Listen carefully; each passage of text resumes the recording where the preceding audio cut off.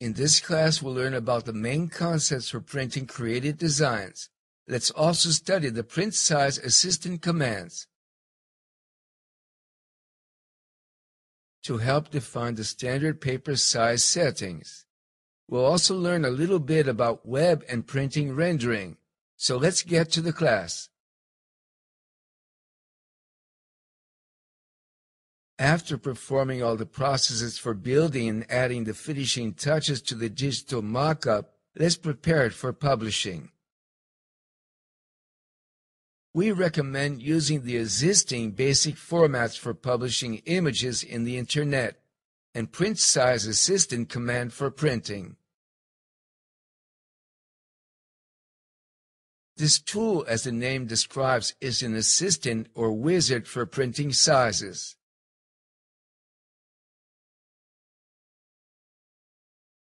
Let's enable A3 in paper size and define the paper direction as landscape.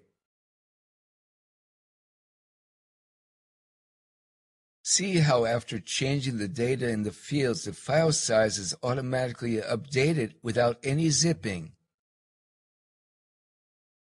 In the DPI field, define the image resolution. Let's type 300 as this is enough for good definition.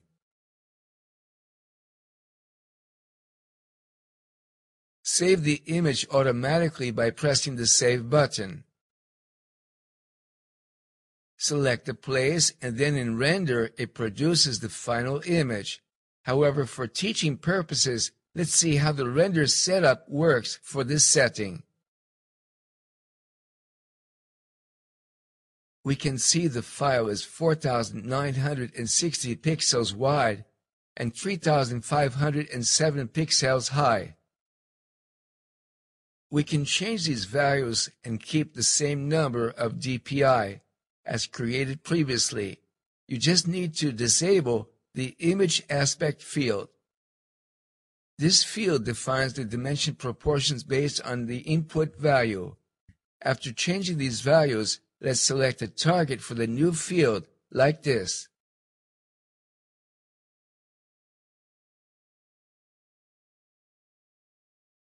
Select the camera view and click Render. We must not forget the following factors when rendering the design. The number of objects in the scene, lighting effects, and textures affect the size of the final image. So some details, for example, such as special effects from lenses, must be applied by specific editing softwares on static images as well as on animations. One of the solutions to save rendering time is creating internal scenes. 3D models separated from external scenes the same way we applied them in this course. This prevents processing and rendering unnecessary objects which are not displayed in the final image, whether they be internal or external. Moving around the internal and external scene, we should model all in a single file. However, a powerful and good computer is required, as this requires high performance.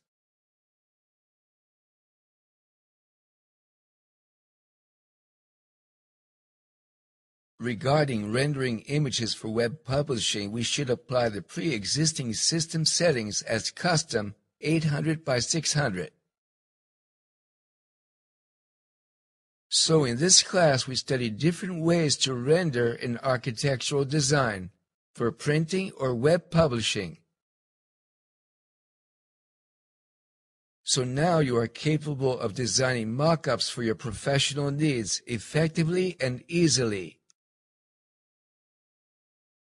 This knowledge is also the beginning of the next steps in the process of creating digital mock-ups, which consist of creating and applying materials, lighting setups, photometric or not, and advanced rendering. We'll study this shortly.